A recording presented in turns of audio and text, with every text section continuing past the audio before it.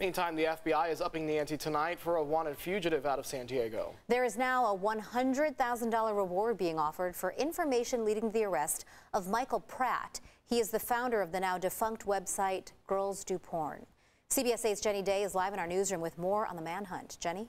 Yeah, good evening. The FBI says 39-year-old Michael Pratt is wanted for 19 felonies, including sex trafficking and the production of child pornography. Today, he was added to their top 10 most wanted fugitive list. Now, this website Pratt was behind, Girls Do Porn, brought in $17 million between 2012 and 2019. We're told he has ties to several other countries. So today, the FBI said he could be anywhere in the world.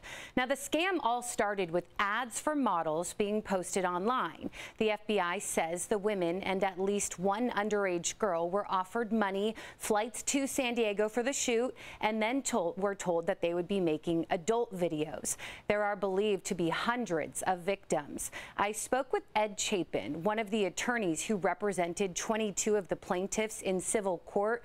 He called it an evil empire. The alleged victims in this case were awarded $13 million, but haven't seen a penny. So they were captive, and they got them in the hotel room. They'd barricade the doors in some instances.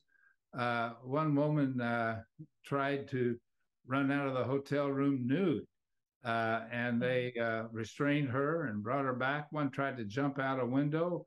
It was, I mean, they're just horror stories about what these women endured.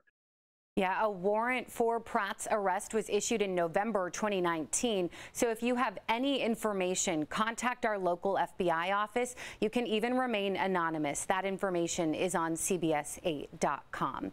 Now, 4 of the website's other employees have pleaded guilty to a variety of felonies. One man was sentenced to 20 years in prison. The attorney who I spoke with is hopeful for the same justice. Reporting live in the newsroom, Jenny Day, CBS 8.